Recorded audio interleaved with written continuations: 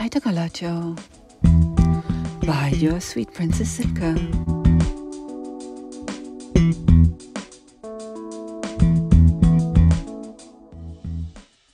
Good morning, America. Here's your sweet and kind Princess Silke. I'm intelligent, I am sharing, I am generous, and I grew up with spinach. Yeah, she would boil the spinach in a large pot, wait until it reduces itself, take it at the side and chop it. And then she would make a Béchamel sauce. But of course, Béchamel, that fancy French name she had no clue about. In Germany, we call that Mehlschwitze, sweated flour. And next, she would sweat it tremendously. Hurry, hurry, this sauce, it's hard, it's difficult. I have to catch the right point. She would sweat it because she did not pay close attention to what the name actually said. Sweated flour. Not sweated chef. Not hot flour, just sweated flour. So she would be very nervous. To the nervous breakdown, no one has to interrupt, because if she doesn't do it very fast, the flour would clump. She did it only not right, she just did not do it right, she didn't look. But Béchamel is a nice sauce, very simple.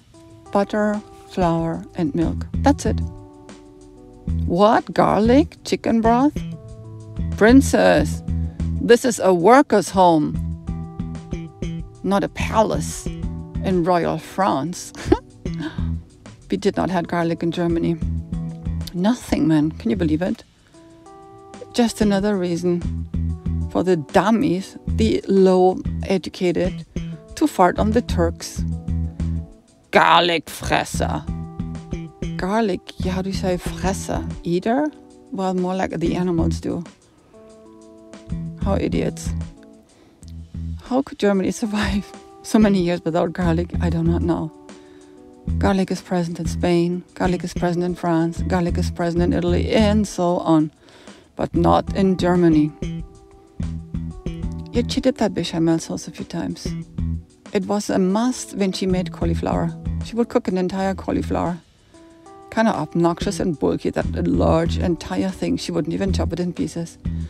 Then she would pour that Béchamel on top. I don't really like cauliflower. But at the side came the frikadelle. That is actually the burger. Burger, just the meat. We call it frikadelle. I heard in Holland they say frikandelle. It's a little bit of a thing. We kind of don't really quite know how to pronounce it. And of course, salted potatoes. And then she would also serve the salted potatoes with the spinach, and on top of that invariably would come a fried egg over spinach. And the liver, which wasn't chicken liver, the beef liver, would invariably come with applesauce out of a jar and mashed potatoes out of a package.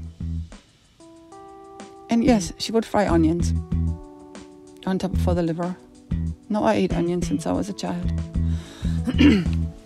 And then she would do nothing else, because chicken wasn't part of our diet. She did not like to handle the chicken. So she said, we can eat chicken as long as you wash the chicken and handle it. So she bought a large can, with an entire chicken in it. But that was later, that when we lived in the Karlschmidt house, so I was a teenager. So I took it out, I washed it, what's the big deal? And then she made my favorite dish. She did never knew it was my favorite dish. Another one with the Béchamel. She would pull the chicken once cooked, and then she would put that into the Béchamel with mushrooms, champignons out of a jar. And I said asparagus, white ones, the large ones, out of a jar. But the creamy sauce with the chicken, wow, that was wonderful. I barely had it though. I get so weak in the knee. days I can hardly speak, I lose all control, and something takes over me. In a daze, your love's so amazing, it's not a phase. I want you to stay with me, by your side I swallow my pride.